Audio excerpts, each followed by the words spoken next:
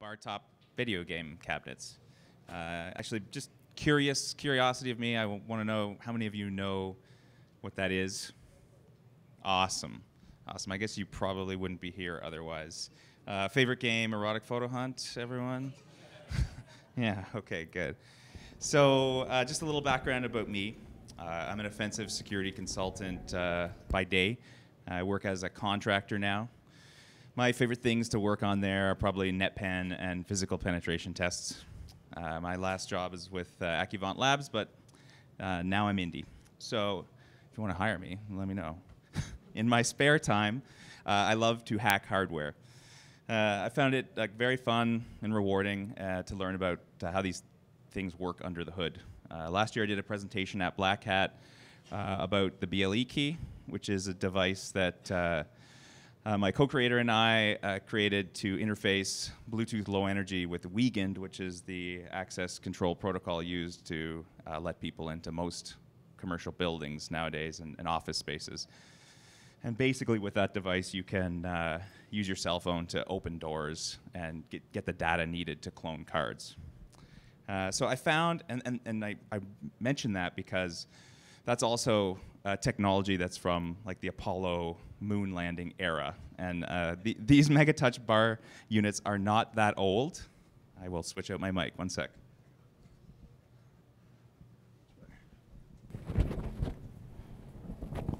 Okay, can you hear me okay? Great. But they are from around 1997. I found that this kind of stuff, I really like hacking on it because it's a lot simpler than the technology today, less complex. So the core concepts are the same. So it's pretty easy to understand and then apply to technologies that are in use today. So this is what my desk looks like most of the time. And I feature this photo because the Saley Logic probe there, which is this guy, obviously, it's right there. And then the Bus Pirate is used prominently in this work.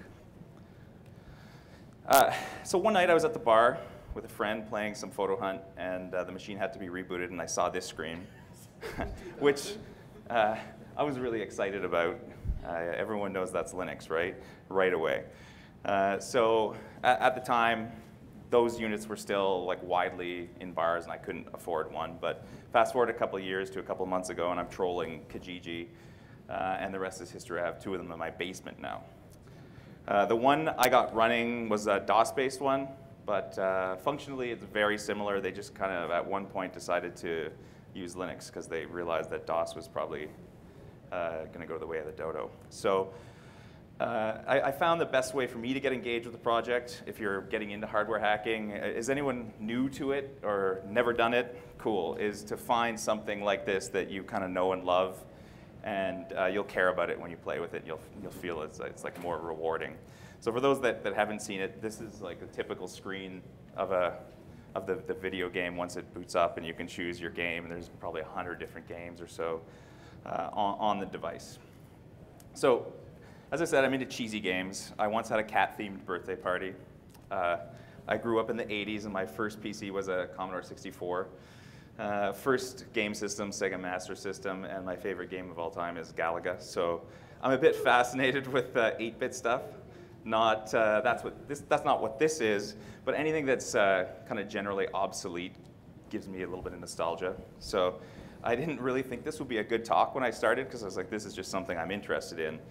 But then I got going along and realizing what I was doing. I'm like, hey, this would be kind of cool to describe to someone that really wants to get into hardware hacking, because it's really, as I said, accessible stuff that can help you understand the basics. So I'm going to go over today basic poking and prodding of the Megatouch hardware, in which we'll find a custom ISA I/O card that they designed or they had designed for them. And then there's a hardware key inside each Megatouch that when a new version of the software came out, they would send it out with this hardware key, and you needed that to make the software run. And so that's going to be part of what we're talking about, of course, because I wanted to copy those keys essentially, because the systems are no longer supported, but I'll get into that later. So from there, for those keys, we go into protocol sniffing with the logic analyzer that I showed you, and then looking at the stream of bytes from the protocol and reversing that to find the password that we need to copy the keys. And then we do some development of custom Python code for interfacing with the Bus Pirate that I mentioned, which is a universal serial device. What kind of universal? It's kind of like a Swiss Army knife for dumping the keys and potentially then writing them to new keys if we wanted to do that. And this all seemed appropriate because this is Vegas, kind of land of cheesy games. So I was doing some research for this, and I came up with this quote: an arcade-like game cabinet for sad, lonely men who don't have iPhones. And this guy goes on to say, the good news is Megatouch went out of business in January. The bad news is that doesn't mean they cease to exist. So this guy's a comedian. I think he's like tongue-in-cheek with this stuff. But this guy, I looked him up, he was born in 2005.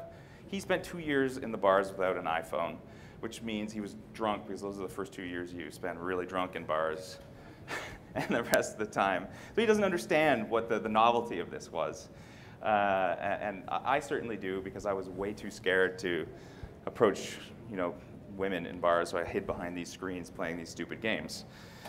So anyway, he goes on again and says the machines offer a bizarre mix of smartphone game ripoffs, which I don't understand because these were created way before smartphones, and bizarrely outdated, laggy interfaces, which, great, of course they are, because they're from '97.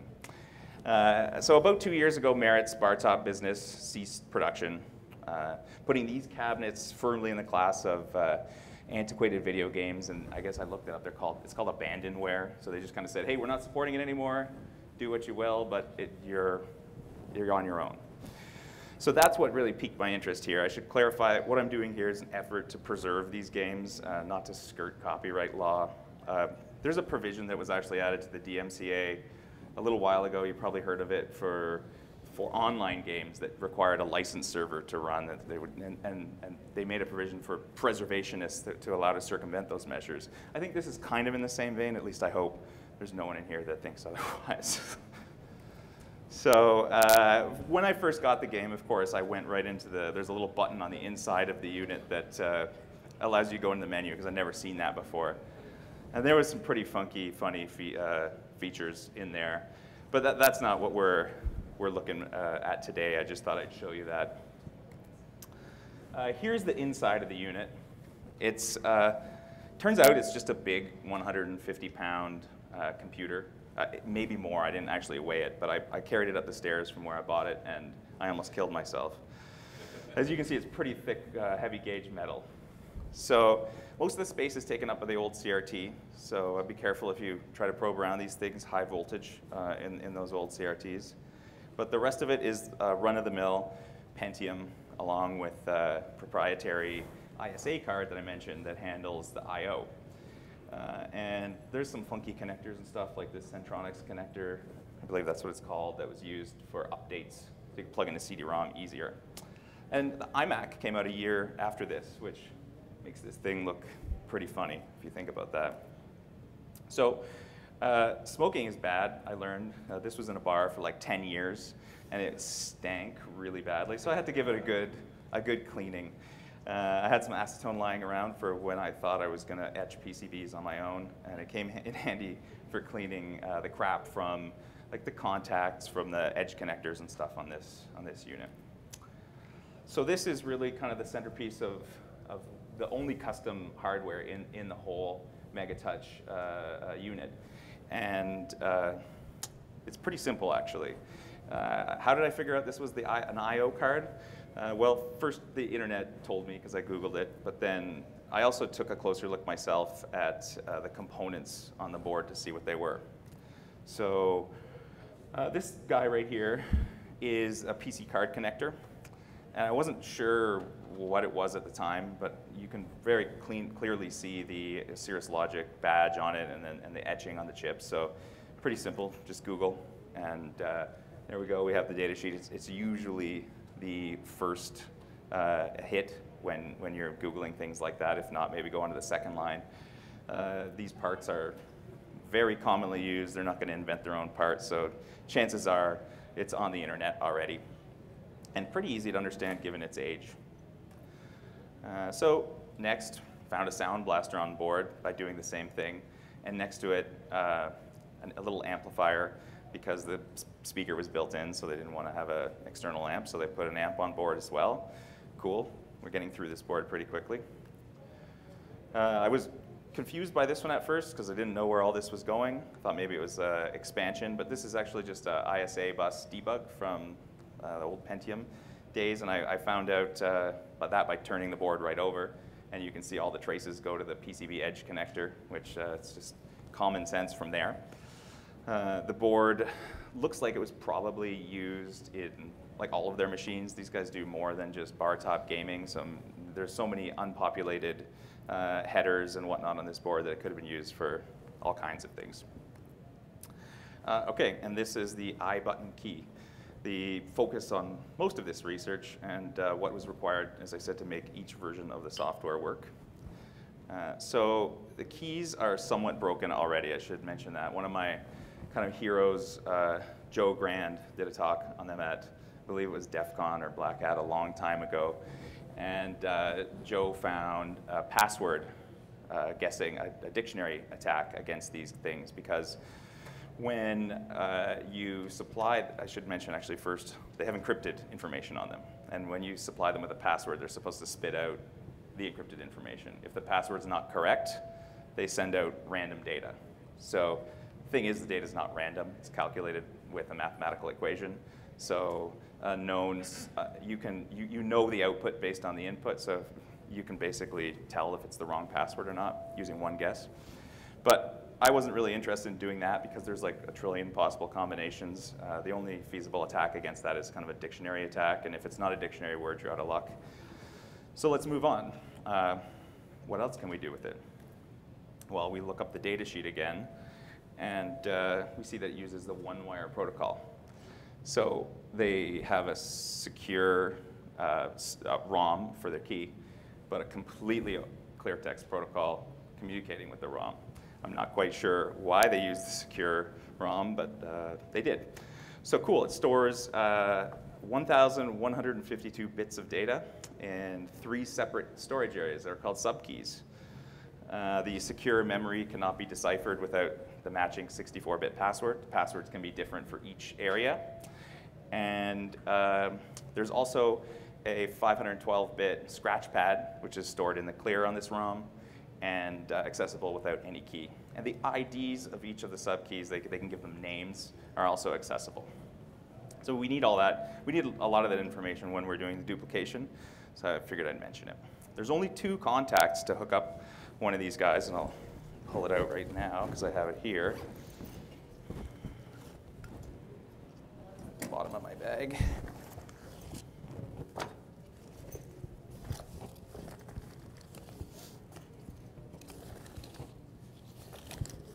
Sorry about that. So it's pretty simple. You've probably seen these things before. They're used for other purposes as well. But yeah, 2 contacts, parasitically powered, which means that there's ground and power and data in the same line. So when we boot up, we see some information about the key. The Megatouch iBot had intermittent problems reading the key. Even after I cleaned it with the acetone, it boots sometimes, it says the key's fine, and other times it just goes in a continual loop, which is one of the reasons why I wanted to do this work, because we need to preserve these things. Well, that's arguable, but I think we need to preserve these things. So the lifespan of this iButton, or DS1991, was reported to be over 10 years. So right now this one's 20 years old and it's still working, which is pretty cool.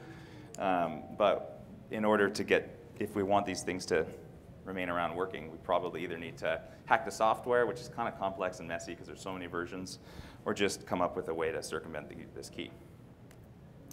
So as you see, there's even still a market on eBay for these things. Lots of them end up being about 30 bucks Canadian shipped. Hopefully the aim that I wanted to do here was build a repository of them. So if you legitimately have one of these things and your machine is broken, you can just go and download it and write it to a new iButton, and you're good to go. So this is how I started with sniffing this bus. And right here, here's the iButton. I just kind of jammed a jumper in between, jumper cable in between both contacts. And then I used, is anyone familiar with logic analyzers? Cool, okay. So I use Saley, which is a really cool little device, $100, and it'll decipher all kinds of protocols. And what it does is it will plot voltage over time in like ones and zeros, because it's not analog, so it doesn't have a curve. But as you can see up there, that's what we have. And if you tell it this on this line, it's I squared C or SPI or one wire, it will try to decipher based on the data that it's got on that line. So I want to show you actually the logic capture now. So this is the, oh, and I need to turn this off. All right. Awesome. So this is what it looks like. And I believe it's the long pulses where it's high, it's a high signal is a 1, turns out to be, there's 8 bits here at each one of these, turns out to be a 1. And the short pulses here, the mostly lows is 0. So then you have like 5 1s and 2 zeros there that make up the hex over there, and I'm cut off. But anyway, as you can see, we have a ton of data that I read when I turned on the device here. It's not super useful in this format, but we've properly decoded it now, and we can save it and do whatever. The cool thing is we can export it to Excel, which is what I did next. So let me get back to. If you have any questions, feel free to jump in while I'm doing this here, please. Cool. Okay, so on the other side that was cut off, what you didn't see, there's also like a display of commands, because there's built-in commands in the language that are standard. So it'll say like, oh, this is a read-ROM command, which it knows. And but the proprietary commands of the 1991 we had to figure out ourselves. So again, we have to go back to the data sheet. And that's what a lot of this hardware hacking stuff I found is. It's just like pretty common sense. Go to the internet, read the data sheet a lot, read the data sheet again because it's confusing, and so on, and repeat. So here's the memory map. I said it has 3 regions in the DS 1991. Obviously, there's a password, ID, and unsecured data. They call that the scratch. This data sheet is actually quite easy to read. It's a pleasure. Most of them kind of suck, and for the more modern technologies are really difficult to understand. I'm not an engineer, so I have to lean on my friends who are. This is a walk in the park by comparison. So what? Now we have a visual representation. We know we want to dump those areas. We have the data. Now let's get familiar with the command set. So, because we need to know that in order to decipher the data. So they've provided a really detailed flowchart for how to use this thing. And let's look at the first example Megatouch does in the command capture that I took. If you were paying close attention when I showed you the logic dump, you saw that the first real commands that were sent to the I button from the machine was hex 33, which is up there, 33H. That's what that means. You send, there's a master and a slave. The Megatouch acts as the master. This little guy acts as the slave. So the master sends the read-ROM command. The DS 1991 sends the family code back, and then 6 bytes for the serial number, and then it sends a CRC. Okay, so I wanted to go through the Excel, first of all, to make sure that things were sane. I got a good data capture, and that I understood this properly. And turns out, I actually did. So here on the left, you see the data sheet. On the right, you can see my Excel that I was just marking up. So we've got a TX, transmit from the master, and then we've got the RX, so we know that the serial number is that. We know that the family code is correct. And they probably do this on the Megatouch side because they want to make sure that things are sane on the bus, and they want to see that you're using a ROM with the correct serial number. So what's next? We know the comms are captured correctly. Well, we have to get familiar with more of the commands. And commands are pretty easy to understand, actually. So if you wanted to read the scratch pad, you send 69 in hex, and then you send 11 plus the start address. So if you want to start at the beginning of the scratchpad, you send 0. If you want to start 1 bit in, you start 0, 1, right? Pretty cool. And then 1's complement of that guy, which is the opposite in binary of the 0s and 1s. Okay, so at this point, we know kind of roughly what the command structure is. So I wanted to show you the one-wire, the actual analysis. Excuse me, I got to switch back again to my spreadsheet.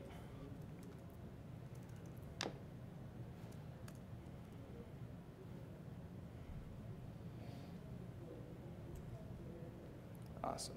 Okay. So we got a bunch of this is the whole dump of the communications. So we got a bunch of random reset conditions at the beginning because you're just powering on. And then sure enough, we see the read ROM, it reads the family. And then it goes and reads the scratch pad. So it's checking the I button to make sure that the data on the scratch pad is as expected. So we can see the address here, 1's complement, the read, and then it just sends back a bunch of 0s because there's nothing on this scratch pad. So okay, great, go down. All right, now here's where it gets more interesting. They're starting to read the encrypted memory now. And we've deciphered, because now we know the read subkey command is 66. They start with the first subkey, do the 1's complement, and then the slave, the I button, sends back the subkey's ID, which is actually the software version. And then we get the password in the clear. Pretty cool. So that's the password right there that we need to read the whole thing. We just sniffed it right off the bus. And then, obviously, now we have key data, which is there. And then it goes on. It reads the second one. And surprise, surprise, they reused the same password. And the second ID is the date published, 99. And then it goes and it reads the third one. And again, reuse the same password. And we have some like clear text data that was on this boot up screen, Canadian version 2, so we're in Canada.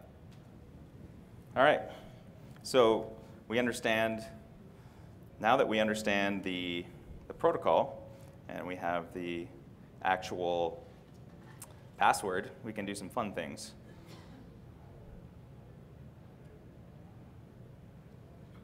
Awesome. So I have all this information, and I'm like, where do I go next? I obviously can't do this with Excel every time, and you can't send this out to the world and make it easy for people with Excel. So I have a ton of tools around my house. I've got an Arduino, got a bus pirate. Like, what do I use? So the bus pirate, I Googled it, bus pirate I button. Of course, the first image that comes up is someone's already done this for me. Awesome. So it's really easy to wire up. Here it is on my breadboard. And it's only 2 wires. So the bus pirate, getting into a little bit more, it's a Swiss Army knife for talking to things via serial protocols. And you'll find in anything, any hardware hacking you do, you're going to use this a lot. Yeah, everything speaks, like most chips probably speak SPI, or, which is serial peripheral interface, or I2C nowadays. But one wire is used for like temperature sensors and stuff like that as well. And on their website, they call it an open source hacker multi-tool that talks to electronic stuff. And you can do a lot of cool things with it. Like you can, if you're into CPLDs, complex logic, you can program those. You can shift data out to a shift register and light up a bunch of LEDs or whatever you want to do. So here's a movie. I actually didn't want to do live demos and tempt the demo gods. So here's just a movie of the bus pirate in action, reading the scratch pad and then writing to the scratch pad, because I wanted to make sure, okay, does communication actually work in the real world now that I have all these passwords and stuff. So it's first in disconnected mode. That's what high Z means. Then you switch the mode over to one wire.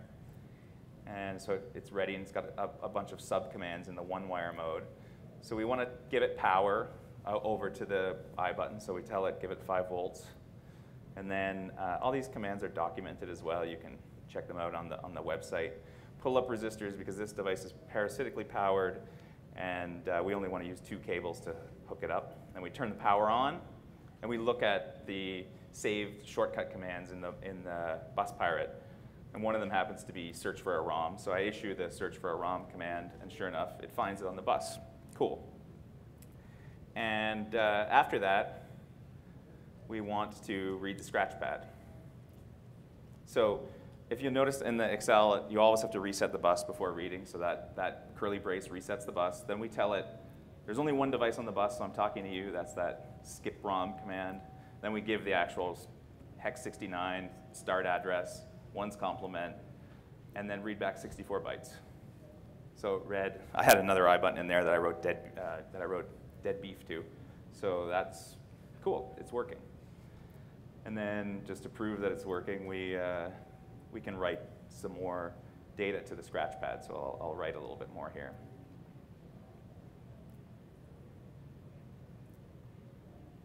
Just change the command to 96. And we change the start address that we want to write to the end of the dead beef.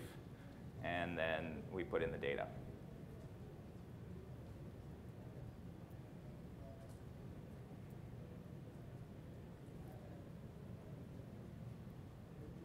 Which is bad food.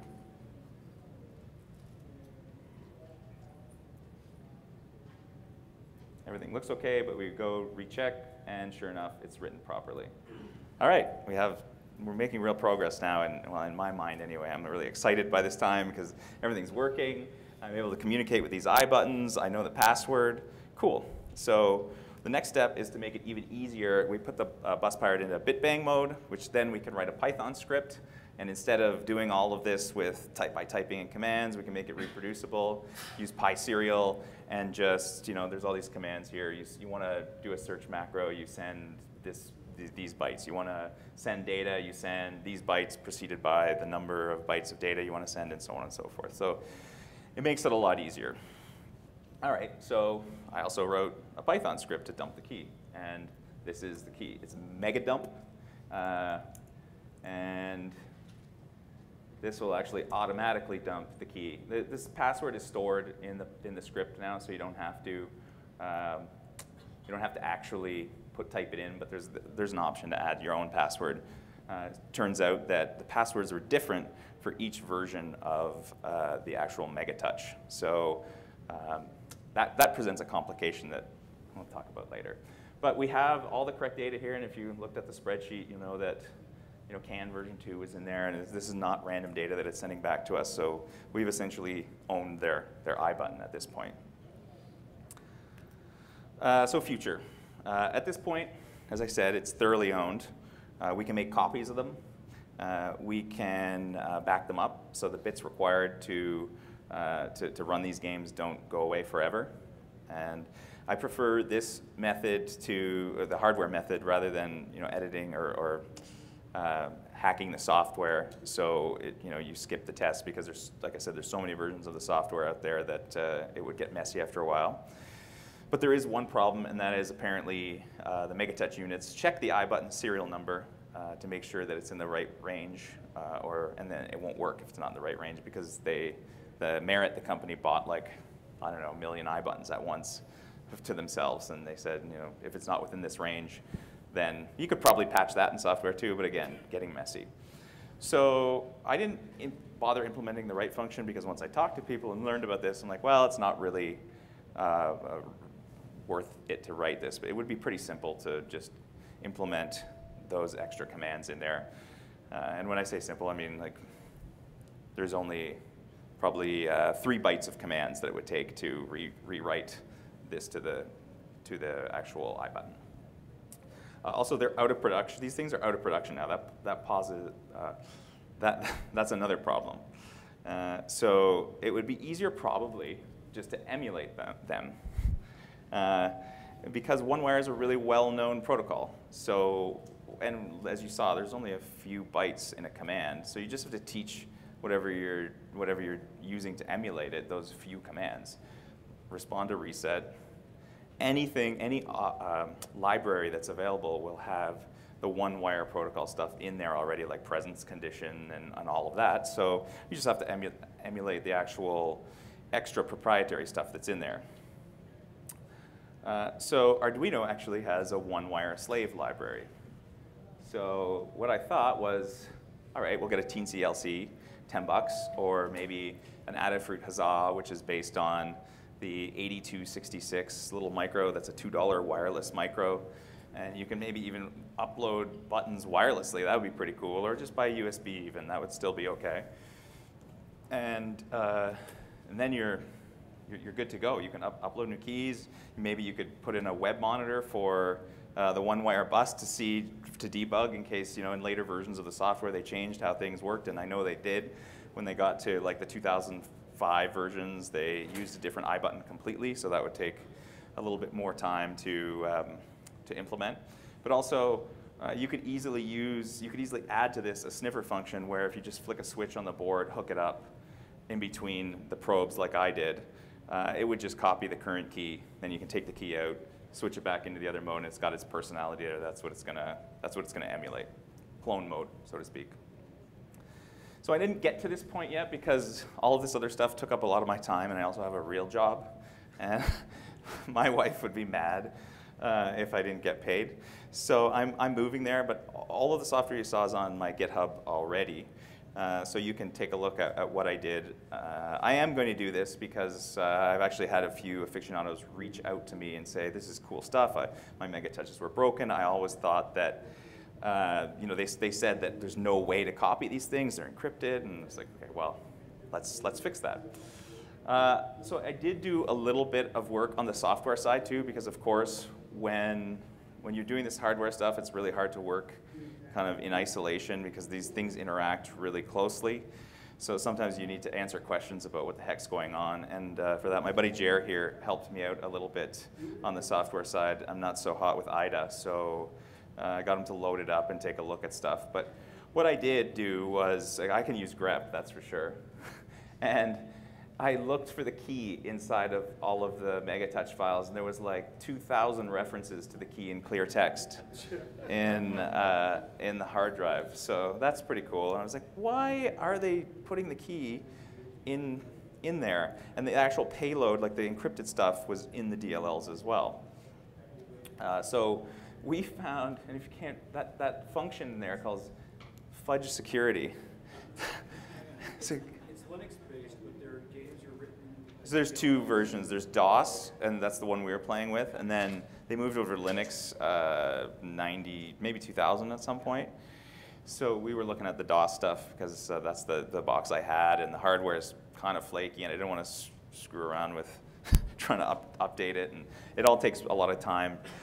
So yeah, we found this, and we realized, I think they didn't want to go back and do a key read, or they didn't know what key it was, so they stored the key for when they're storing, I think, high scores on this guy. And so they just fake security then. So in this particular version, you could pretty easily circumvent the copy protection by just reading the key out of the files. But that's changed in later versions. They don't fudge security in every file, I don't think. But that was kind of funny, and I want to do some more research into the software side, as I said, but just haven't got there yet. So that's all I have for today on hacking the Megatouch. I want to thank all of you for your attention and for coming. And this stuff is on GitHub. My GitHub is there, but it's under heavy construction. But if you have any questions, like file a ticket or whatever, and we'll chat about it. I'll put the I button cloning stuff up there too when I'm done, and happy hacking, everyone.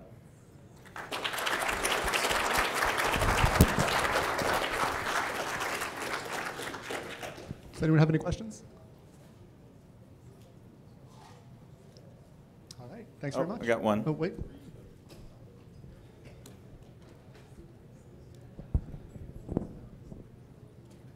Thanks for the talk. Did you do, like with your own device that you'd bought, did you have a look at any sort of hardware bypasses for the coin mechanism so you don't have to constantly drop in coins in your own machine?